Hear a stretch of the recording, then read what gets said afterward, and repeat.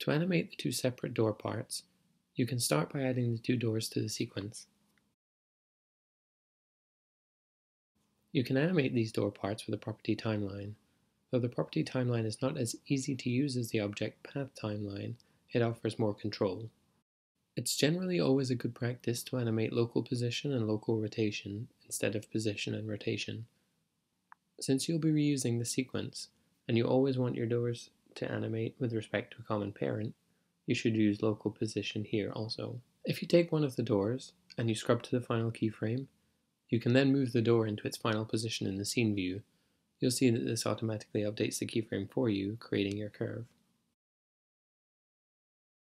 We want to do this again for the other door.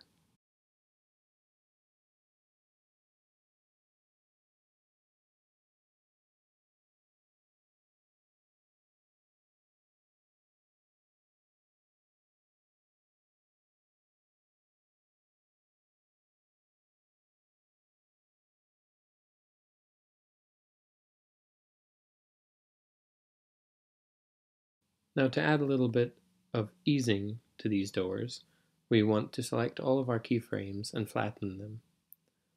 Flattening keyframes provides us with automatic easing,